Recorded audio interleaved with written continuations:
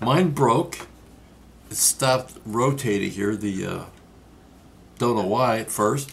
I looked on YouTube, couldn't find anything. I looked on Shark's site, couldn't find anything. I also called Shark and asked them how you'd fix this. And they told me there is no fix, there's nothing I can do but buy a new one. That's $60 I didn't want to spend. And maybe this video will help you as well. There's some parts here that I asked Shark about. They told me that there's nothing inside here to fix. Just buy new. So I'll show what I did. There's a screw right there. They have to loosen up and take it out.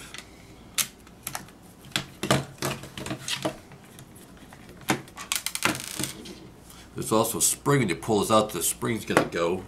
You just have to put it back in and put your hand over top so you don't have it go flying. Well, if you get lucky like that, it won't come out. But we'll pull it out like I had happen. There. This is the spring that gets lost, and it fits. There's the part that sits on the outside. This is the inside. The spring goes inside there.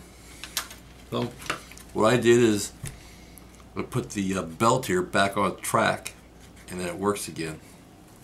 To put it back together, put the spring inside that little hole right there. The other end of the spring goes inside here. There's a little opening, a little piece that sticks up that you stick it into. What I found the easiest way to do it is to put it inside that hole.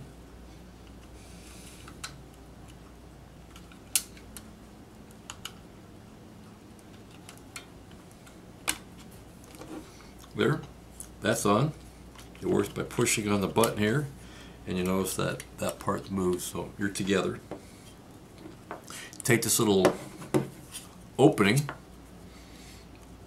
that says removed from the pod inside that hole.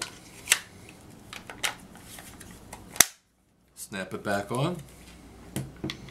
Put your screw back on. And then screw it back together. And it should work.